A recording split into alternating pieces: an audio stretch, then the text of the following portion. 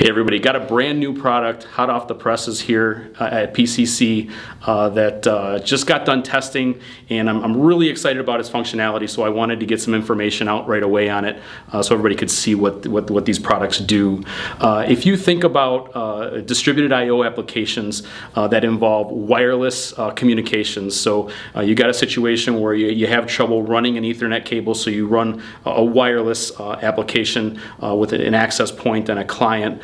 Sometimes you can run into some communications issues there. You might have problems with the environment, you might have problems with obstructions and things like that. So wireless has its own set of complexities. What I want to show you today is an alternative method to doing I/O communications, but instead of over wireless, we can leverage the use of slip rings and power rails to do that Ethernet, and in our case, Profinet types of communications. The product is from a company called Conductors, Wampler. The product name is called the Nexus BB, and like I said, I've got an application for this product for a customer, and was really excited with the ease of implementation, so I wanted to do a quick video and show everybody how this works. So if we look here, again, think of a typical PLC to distributed I/O application where you've got to communicate, you've got some type of obstruction, you've got some type of piece of moving equipment that makes that, putting an Ethernet cable in place very difficult. So if you look here, I have my Siemens PLC. It is communicating Ethernet, with the Profinet protocol. And then on the other end, I do have my distributed I/O station. On the other end of that, and in between I have a slip ring. In this case I'm using a cable reel that has a slip ring embedded in it, and what I need to be able to do is I need to be able to communicate both the power and the Ethernet communications through the slip ring over the power wiring, so I don't have to run an Ethernet cable. I don't have to have a separate Ethernet connection. So what these Nexus BB units do, and you see one here on one end, so I've got the Ethernet cable plugged in from the PLC to the Nexus BB unit. This one happens to be powered with AC voltage, so I've got AC voltage wired into it, and then I have that same voltage I have connected through the slip ring, okay, on this cable ring.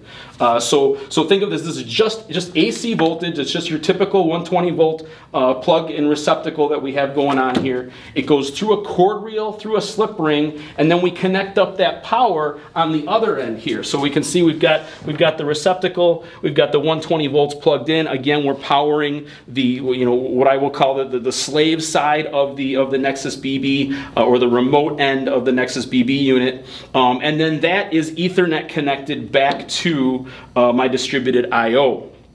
So again, I can do this over power. So I can do it over AC power, I can do it over DC power. I don't have to have separate buses to be able to run this. In this particular demo, I don't have specific filters involved, but there are filters available to clean the power to make sure that you've got a good signal going across those slip rings and you keep your communications intact.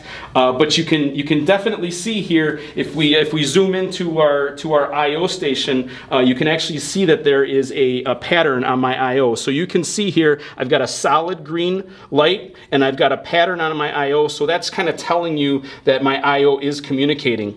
If I unplug the Ethernet cable, you can see that I/O stops functioning.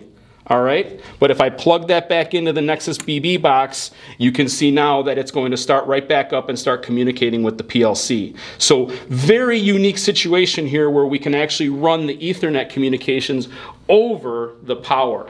So the Nexus BB, brand new product for PCC, just ran these tests within the last couple of days. I'm really impressed. I absolutely hate the term plug and play, but literally that's what this is. The hardest part for me was actually getting all the wiring put together for the 120 volt system. I'm used to working with 24 volt DC, but once I got that wiring implemented and I got these units powered up, I already had my PLC and my I/O programmed to communicate. but instead of plugging them in directly over Ethernet, I was doing it over the Nexus BB units, and everything came up and running very good. So again, great new product for us.